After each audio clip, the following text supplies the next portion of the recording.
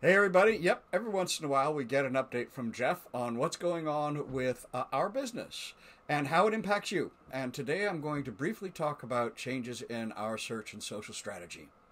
This message, by the way, is going out to all of our clients. If we are working on your search or social presence, this change affects you and affects you significantly. There's been a continuous discussion in digital marketing of quantity over quality, and we all know the way that ends up. And we all know what the right answer to that is: quality over quantity. Now, last year, the argument was in favor of a lot of social media. And that won out over the conversation over high quality social media posts. So we wanted to get a lot of posts. That meant more content, but not of higher quality. The practice of the day was to begin to quote unquote curate content. In other words, find content on the web very relevant to your business, create a link to that content, along with a commentary like we found this great article regarding bankruptcy and the differences in creditors' rights between Chapter 7 and Chapter 13 bankruptcy, or whatever your specialty happens to be. Check out this article, and we provided a link. Now, what we discovered, and this is across all of our different business types that we support, is that this looked good on paper. What the experts were saying, yeah, made sense, but we were not getting the search traffic we were looking for. It was not as impactful as we thought was appropriate. So we've made a fairly deep committing to blending quality and quantity. Starting this year, we'll minimize and or stop the simple and fast curation of content.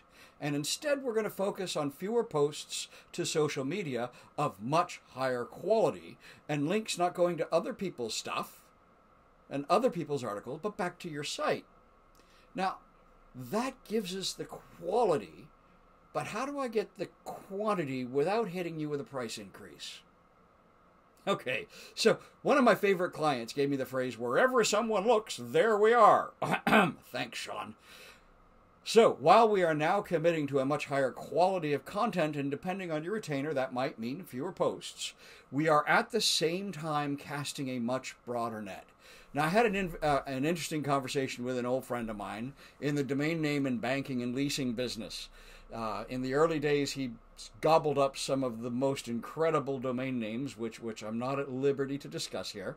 But he leases them out to other businesses for whom it is appropriate. And some of them are big national brand names that you're aware of. Anyway, he told me, I check in on Facebook sometimes. But if you really want to know where the business heads are at, you spend your social media time on LinkedIn. Now, it doesn't take much to know that the press hangs on every tweet from POTUS. And the point is, different people invest in different social media types. Some social media has a smaller or different audience, and they may be potential customers and clients of yours.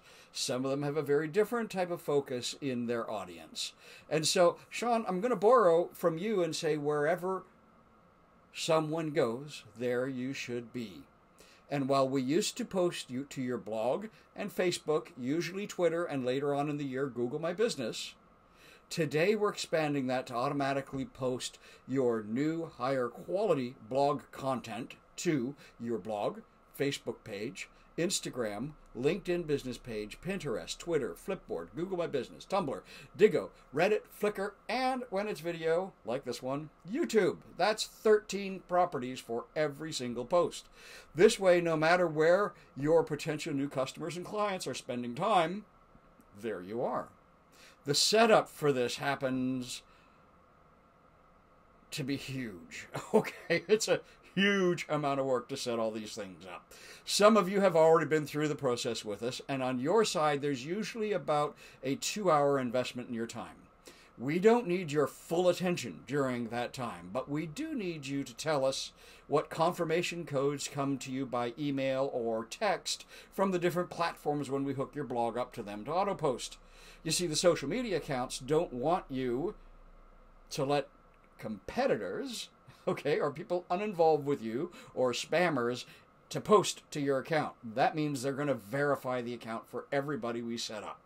And since most accounts were set up by you folks, those verifications come from you. So, at some time when you would be doing desk work, right? We would need to sit down with you, and every once in a while you'll get a ping, and it'll say, hey, your code is 39552. And you'll get back to us and you'll say the code is 39552. It's time-sensitive codes, so we're going to need to work together on it. However, let's be really clear. Clearly and unequivocally, depth of content matters in getting search rank. Depth of content matters to those for looking for your services. And this strategy allows us to create high-quality depth of content and deploy it out to a huge audience, 13 social media sites, and using some other SEO things like qualified backlinks and citations and all that sort of stuff embedded in your content. But Google makes it absolutely certain. They publish best practices guide, and quality and depth of content are among the most significant drivers of whether or not Google is going to send you search traffic in the form of search engine results. So if you are one of our search or social clients on retainer, we'll be getting in touch to get a time to find you at your desk for about 2 hours to help us in this setup. If you're not on a search or social media contract or a retainer, and you're curious, give us a call. Let's talk about doing some social media work for us and driving up your rankings. All right. Thanks so much. That's your quick update for today.